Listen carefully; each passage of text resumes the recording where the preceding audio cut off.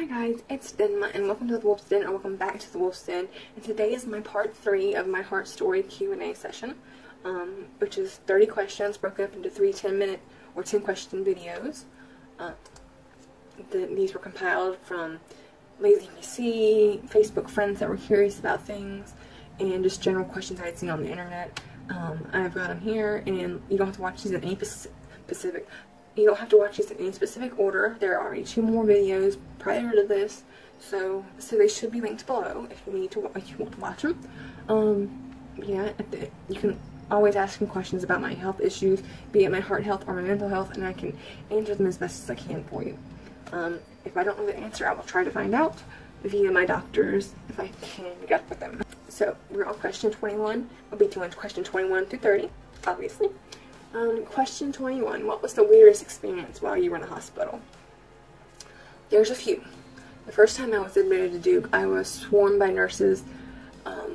It's stripped and questioned, and like they were getting your registration, and at the same time they were getting like the all dirty smog from the other hospital, because I had been there like almost a month, well maybe 2 weeks, and they had only given me one smock tour. They didn't ask me if I needed to bathe or if I needed a new smock, and I was just distracted by being in the hospital. I had used the bath wipes, but I had put the dirty smock back on. Like it had blood stains on it from like when they had to do some procedure. But that's kind of TMI, but this whole part is TMI. But yeah, they questioned me. They were wiping me down with the bath wipes. Thank God they had them in the warmer. Oh my God, it felt so good. They stuck a swab up my nose to test me for MRSA. Then one of the nurses gave me a pack of the bath wipes and said for me to wash my perineal area, and I was like, what? And she's like, your privates. I'm like, oh, I call that my Pikachu, and she just cracked up. So that was one. I was still shy, and I was covering everything up because there was a building like 200 feet away that I could see in their windows. If I could see in their windows, they could see in mine. So it's like, until they got my smock on. So also during that stay, they had one of the stress management doctors come in because they were evaluating my psych stuff, and they said I was bipolar, and they had the stress people come in, and he actually has a couple videos here on YouTube. I'll try to link them if he still has them up. Do breathing exercises and stuff. I just couldn't relax because his voice was identical to Jerome from Gotham, if you know who that is. Basically that version of the Joker. So just imagine the Joker giving you directions or advice to help relieve stress. It's just comical. So, also, one of the food people, the boys, he was really creepy because he was dropping off my food, and he kept staring at me, giving me this like Pennywise look, and you know, legit look like Bill Skarsgård, but not like in a good way. And it really creeped me out. Luckily, I only saw him that one time, because you just never see the same food service worker that delivers the food at the same time. They have so many. But yeah, that kind of creeped me out. He was just doing this creepy smile and stare, and was just like, no. Did you have any emergencies in the hospital? Only 2 that I know of. They were going to put what they call an umbrella over the ruptured membranes in my heart to help with see if that was going to help with the pressure in the heart. But as soon as they placed it, my pressure started dropping. I wasn't exactly crashing, per se, but I was on my way to start crashing. So they had to take it off, and they aren't able to repair the holes in my heart because it causes my blood pressure, or my whatever pressure, to go too low. So, I was actually getting that done on Valentine's Day, 2016, because I was joking with the nurse. I'm like, yep, I'm trying to get my broken heart fixed on Valentine's Day. So. And it was snowing outside. Oh, so pretty. Because we get snow here until about the end of February if we have any flurries. We don't get like piles and piles of snow. We just get like a couple of inches, but I still like it to snow. They awarded the procedure. The second thing was I had been transferred from the NICU in Duke to observation in the dialysis unit at Duke. The day before, I had a migraine all day, and I told them the only thing that I could take for my migraine that works is Fiorcet, and they can see it on my MyChart account. And even like if it's not as long as it's in my chart system, they can access it remotely, so they can see my doctor has prescribed it to me. But they didn't give it to me, they just gave me one Tylenol. So the next day, I was woken up at 5 a.m. from a lady, a phlebotomist, which is the people that draw your blood, at 5 o'clock in the morning, and I opened my eyes and everything's blurry, and I'm freaking out. She was trying to put me to draw blood, but I was like pulling back because I have to see the needle and everything going in. I don't know why, otherwise I'll jump. But I'm like, stop, I can't see. And she's like, had an attitude like I had like interrupted her good day, and she's like, what do you mean you can't see? Like, just like that. And I'm like, everything's blurry, and I was backing up on the bed, trembling, near about pissed myself because I don't know what's going on. And she has the attitude like, you're just overreacting. So they sent the eye doctor down, and he did that thing where they put the stuff in your eyes, get dilated, there we go, not diluted, dilated. And I had to read the chart, like the vision charts, and tests that covered one eye and this eye, and then he had this other thing that had this bright light that he wore on, like, it looked like something from a steampunk movie, so he could look inside my pupils or whatever. I don't know what he was gonna. And he did confirm that my right eye was actually reacting a lot slower than my left eye. They weren't reacting together at all. So he said he didn't think it was anything permanent. He agreed with me and thought it was just a weird side effect from me having the migraine all day and not having the correct medicine given to me. And it was like a really bad one. I haven't had one that bad in a while. So he's like, we'll just wait and see if it like eases up and goes away on its own. If it doesn't, or if you have any more concerns, get the nurse to call me back down. I'll happily come back down. But a few hours later, it returned to normal. It was terrifying, losing my sight just for that amount of time. You just wake up and you can't see. I just cannot imagine what somebody, if they happened to somebody, what they would be going through. I mean, and it wasn't like it was like darkness. It was, my vision was so blurry. I could only see like large shapes, like a person. I could see that large shape, very, very blurry, or like the TV, like not that it was on, but I could see where it was. But other than that, I couldn't see anything. I had to get my mom to lead me into the bathroom, and it was just crazy. Number 23. You talked about your parents visiting at Duke, but any of your other family visit. Second trip up to Duke, my sister and her mother, which is my step-aunt, I guess, they lived close to Duke in the Raleigh area. They did come to visit. Nightdale, where there they live. On my last trip from observation, I had mentioned my sister to the doctors and doing the rounds. Not the doctor that said my medicine is failing me, but another one. And when I said her name, they both looked at each other and had this awkward look, and they're like, yeah, we'll not comment on that because some of us may know your sister. My sister was at the top of the food chain in the pharmacy, and her husband was at the top of the food chain in the cardiology, pulmonary, respiratory area until he left, and they had a really nasty divorce, and my sister kind of went psycho. She's much better now. I mean, she's still like, she's a bipolar Tigger. Like, I was a Eeyore, she's a Tigger. And, because she had mentioned that she knew the doctors, that's why I had brought it up. And yeah, they were very uncomfortable at that moment in time, and I could see that. That's the only time anybody visited, other than my parents. Nobody called or like sent me an email or a private message or a text. The only time anybody would reply if I posted a selfie of me with IV bags or something on Facebook. So even then, it was just like a like or a heart or whatever. It wasn't like a, how are you feeling, or how's it going, or something like that. Question 24, what was the coolest thing you had experienced at the hospital? Okay, well, every time I got a room, it was located kind of catty corner to the helicopter pads, so I got to see the helicopters land and take off, and that was really cool. Also, on my second visit, because my last two visits were observation. My first two visits, I was in the NICU, and then moved to observation. They had tornado warnings. Really bad storms. Now it's just enjoying the storm, and the nurses had to come on and drop these blinds or shades that were special made for storms. I'm like, if it's a tornado, it's gonna break the glass anyway and suck me out. At least let me see this damn thing. But no, I couldn't see it. I could hear it, but I couldn't see it. The last thing wasn't really exciting to a lot of people, but to me it was. When I was in observation, they were building another building next to ours, and it was like skyscraper high. It was huge.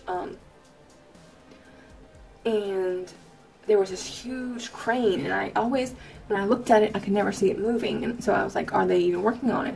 And one day I finally caught it moving, because it's just this huge crane, and there's this little itty bitty room. Like, I'm like, what if they have to go to the bathroom? Is there like a bathroom on the other side of it, or like a porta potty or something?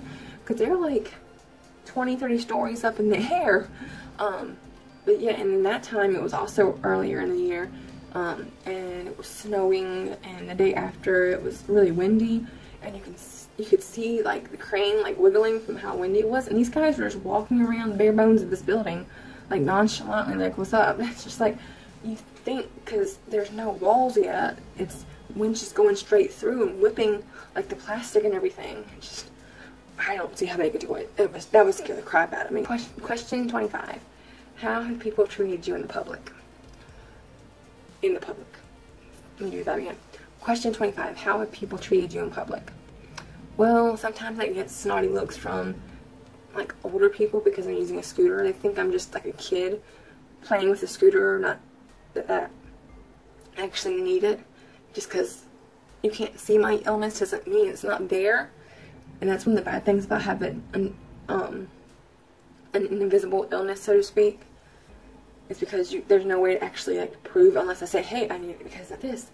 It's going into this tube is going in my chest in order to keep me alive, and I can't walk very far distances. I don't think you still have to give your whole life story in order for you to use a damn electrical scooter. But yeah, like I don't get stares from like teenagers or anything like that. It's just usually like elderly people. And like if there's somebody that looks worse off than I am, I'll give them the scooter first. I had this happen one time, and it was funny because we were in Kroger getting groceries for an overnight stay at the VA. So I was getting ready to get a scooter, but it was going to be a quick trip, so I wouldn't have to walk very much. But this lady came in all on her cane or whatever, and then all of a sudden, I was like, you can have the scooter, I'll walk. She's like, okay, thanks. And like, my dad went down to the clearance section, which is at the opposite end, to see if there was anything worth going down there for. And he saw the lady on the scooter, and she was getting up, walking back and forth, down the aisle, getting something, without the cane, without stumbling, without like shaking. So it's like you try to do something generous and selfless, and it comes to bite you in the ass. I'm like, I could have used that, but it was fine. I just, after a few minutes, I went and just sat down because there was a Starbucks in the store, so I just sat down at Starbucks. I get a lot of kids asking me questions. Like, they'll see my IV and stare, and they'll start asking me things, and their parents are quick to like shut them up because they think that I'm going to get offended. And I'm like, no, it's fine. I explain what it's there for, and they ask questions, and I'll sit there and answer all the questions till they're done. I'm like, it's not going to hurt anybody. It doesn't bother me, and I've had this for 2 years, so kids are kids. And whenever I go back to the Walmart I used to work at, all the employees that I worked with usually stop and talk to me and give me updates and stuff. Even there's this one from electronics that we worked together like in the store, but we really didn't talk while I was working there. But we've gotten really close since I've left and come back. And every time I'm in there, we'll talk about 10-15 minutes. How I need her help finding something, so that managers, when they walk by, because we have a whole bunch of managers that weren't there when I was working there, so they don't know me, and they don't know I was a former employee. So yeah, so I don't want her to get in trouble. Also, the pharmacy I go to, which isn't a Walmart pharmacy, it's just an independent, all the employees, they're used to know money. Like, recently, I don't know if like a bunch of employees quit, or they changed like the shift times or what, but it's like every time I've gone, it's been a new batch of techs, pharmacy techs, and none of them know me, which doesn't offend me or bother me, but the ones that I was used to, they would know who I was, they'd automatically grab my medicine, ask me how I'm doing, want to update, and it's just like, and they were very friendly. This new batch is like, they're just there for a paycheck. Other batch, they cared, so they knew names, they check on you, and like they knew everybody. But I don't know if I'm just not going when they're there, or if they did get fired or quit, or if they had new management. I don't know. My parents pick up my medicine a lot too, and they haven't seen me either. There's like one girl that's still there from like the original batch, and that's it. Question 26. Does exercise help you? Exercise is like a double-edged sword for me. To a degree it does help, and it's about building up my cardiac system, so it works better, if that makes sense. There are certain programs that work with from the doctor, that work with the gyms to help patients with cardiac problems, help build up their stamina and their muscles and all that stuff in the heart area. But the closest gym is an hour away, and price of the gym membership plus price of gas and only being able to go once a week is not worth it. So what I'm going to do is, when it cools down, go on Craigslist and get me a used treadmill and a used stationary bike, and put them on the back porch, and that way I'm there at my house, I'm being supervised, and if anything happens, I've got my parents or lazy PC there to take care of it, get an ambulance, you know, whatever, because we live around a highway. So I used to love bike riding, but if in order to ride your bike in this little town, you'd have to actually put it on the back of your truck or car or van or whatever and drive it into town, and that's just too much of a hassle. So I figured stationary bike is the way for me. So yeah, I'm really looking forward to that, because it'll help build my muscles back up. I'm hoping, because like, and you guys probably don't notice it, but I notice it when I'm like sitting down and I can feel my bones, and like there's like hardly not a lot of tissue. I'm not like Eugenia Cooney level by far, but it's just I can see the difference of my legs, like the muscle mass is like gone. Question 27. How did you pass the time when you were admitted for longer than a week? Well, if I had my laptop, I was playing World of Warcraft or watching YouTube videos, and oftentimes I would go down the paranormal type video rabbit hole, or my car crashes, plane crashes, those weird type of videos. I don't know why, I'm just fascinated by them, trying to figure out why something would, like, why did that plane fall down out of the air or something like that. Like Let's Scream is one of my favorite channels, because they have like a lot of gory videos, like talking about weird things like that. So if I didn't have my computer, I'd read a lot. I'd do Sudoku, because I have this like hospital kit that has a big Sudoku book in it and a word search book, and let's see, coloring. That was the other thing I did. I don't watch TV when I'm in the hospital. The only time I watch TV was the Oscars, when Leo was going to win his Oscar. I was like, he better win it, because I hate watching like award shows live. I usually just download them off the Pirate Bay, so that way I can fast forward to the bits I don't care about. But yeah, I got to see him win his Oscar, and that's when Vine was up and everybody was like freaking out. So I think he should have won an Oscar for Gatsby, but no, or What's Eating Gilbert Grape. Definitely he should have won an Oscar for that. So question 28. This might be dark, but do you think your failed suicide attempt had anything to do with it? Honestly, I had felt these symptoms before the episode, but I do think trying to overdose did impact it somehow, I think, on possibly speeding up the progress of the disease. But the doctors have told me mainly that mine is probably hereditary, because my biological grandmother had it. She was diagnosed in her 40s and she lived to be in her late 60s. So I'm like, that's about the time frame I'm looking at, since like 20 years, and I was diagnosed 2 years ago. I might have about 18 years left. So if I make it that long, I don't know. But yeah, it might have happened. It could have had an impact on it, but I never said that to anybody. So like I said, I was feeling the symptoms before then for years, like the can't catch my breath, asthma type thing. So, but yeah, that probably helped a little bit. Question 29. You mentioned in an earlier video that you wouldn't get a heart and lung transplant. Can you elaborate? Well, I believe everybody has the time to go, and when my time comes, it comes. I never ever thought I would make it into like an elderly age, even when I was younger and not battling with depression. Like, you know how teachers or people ask you, where do you stick yourself at 20 years?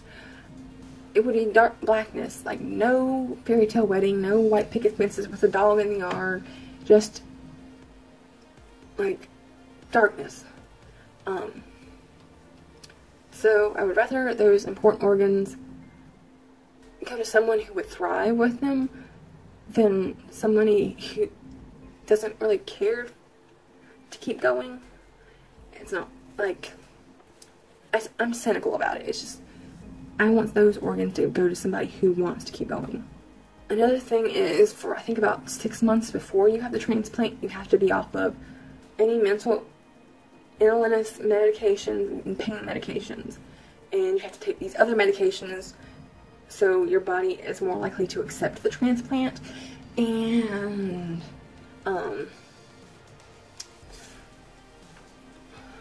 the mental illness pain meds, stuff like that, can interact with the transplant medications. So, which is what I was told, and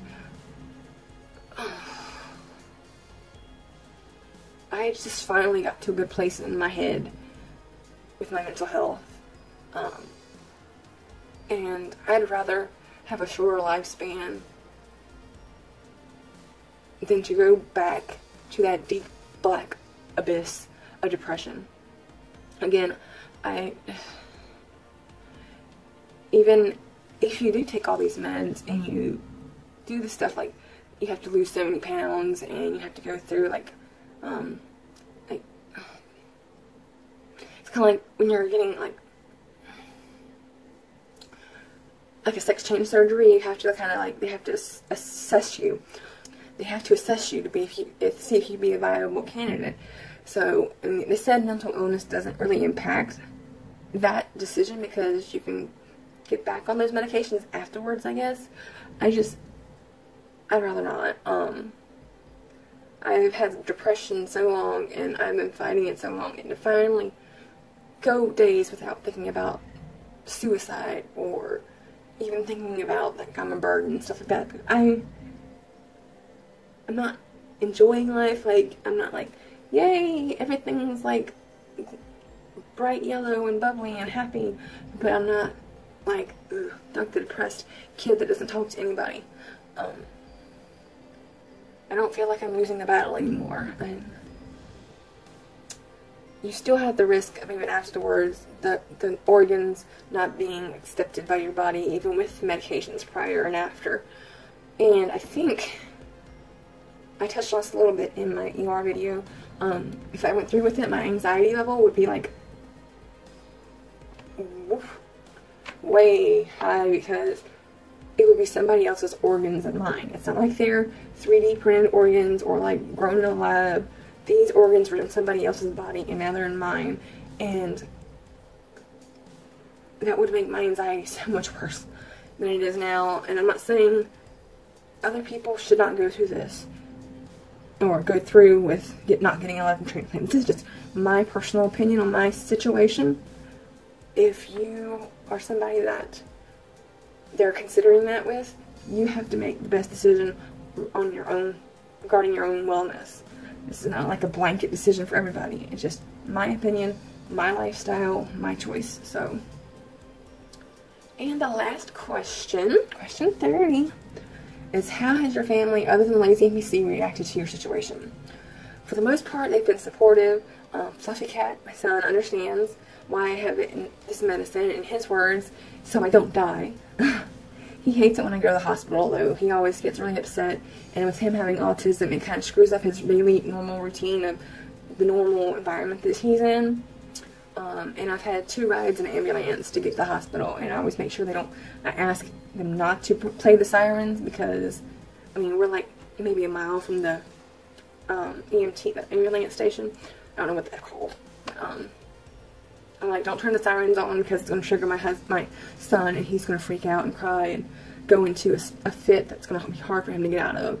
So, my parents are the only one I got the pick line for. They bribed me with a giant stuffed cat, who I named Expensive Kitty Kitty the Second, because when I was little I had a expensive kitty stuffed animal that, it was a cat stuffed animal that was really expensive, so I named her Expensive Kitty Kitty, and this is just the second, and it's big, it was $50, and I'm like, so you can just buy my agreement to do this, I suppose.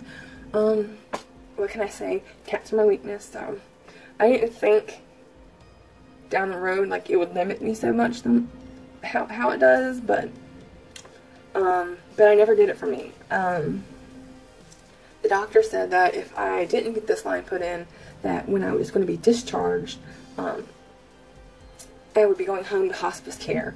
I was that bad off. And my dad gets frustrated because I can't really contribute other than that. They're mostly supportive.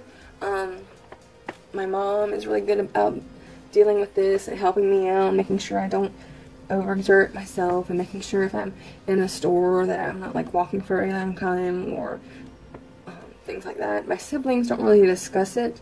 It hasn't brought us closer or anything. My biological mom called me and talked to me for a few hours about it, because her mom was the one that had the same issue. She was on the same exact type of medicine, except mine is Velitri, and hers was Flolan, and Flolan you have to keep cool, so you'd get a little fanny pack, and it had a separate compartment to put your ice pack in, so we would like just compare the whole process. And so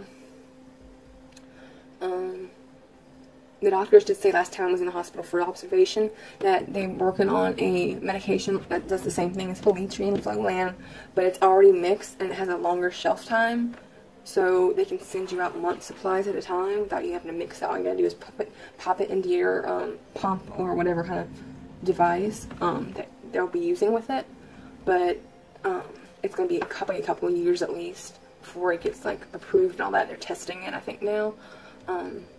But if I make it that long, it'll be nice not having to mix anymore. But other than that, those are my 30 questions that I had gotten and gathered, and I hope they were informative. Like I said, part 1 and 2 I've already done. You don't have to watch them in any specific order. I'll link them below or at the end of the video, and if you have any other questions that I didn't answer, definitely feel free to ask, and I'll try to answer them as best as I can. And until next time, like and subscribe, join the pack, we would love to have you here, and I will see you in the next video. Bye guys.